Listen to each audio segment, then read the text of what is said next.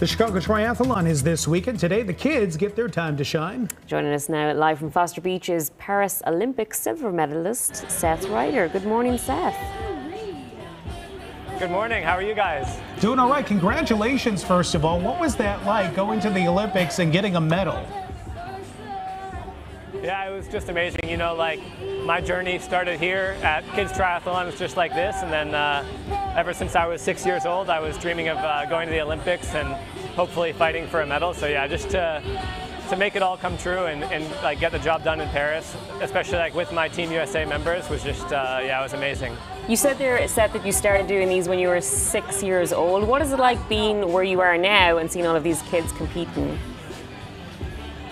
Yeah, it's very nostalgic. I mean, I was exactly like these kids, just you know, getting into the sport, not really sure if I liked it or not. It was super hard, but in the end, I fell in love with the sport, just like at races like this, and I never looked back from there. So yeah, it's just an amazing feeling to be back here and be able to inspire kids just like me when I was a young kid.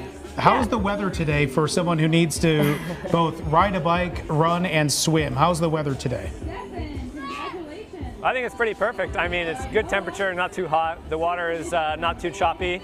I know it can get pretty windy here, so it's not, I don't think that's a problem. So I think it's perfect triathlon conditions. Seth, have you been handing out the medals to any of the kids there who've been competing?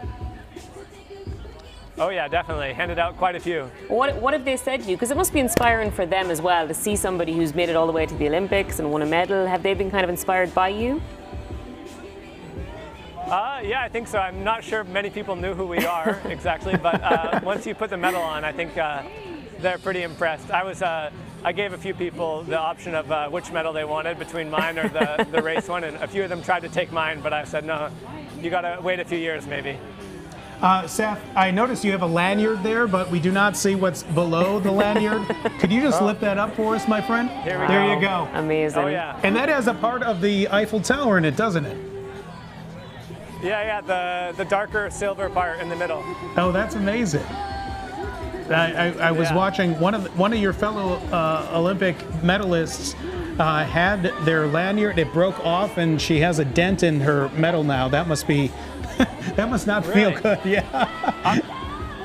I'm paranoid when I'm with it now. I'm like trying not to drop it. And I have to, when I was flying with it, and I always have to keep it in my carry-on in case they lose my bag and stuff like that. Oh no. Always. All right, Seth, thank you so much. Congratulations again. We're proud of you. Congratulations. The Chicago Triathlon is going on today and tomorrow.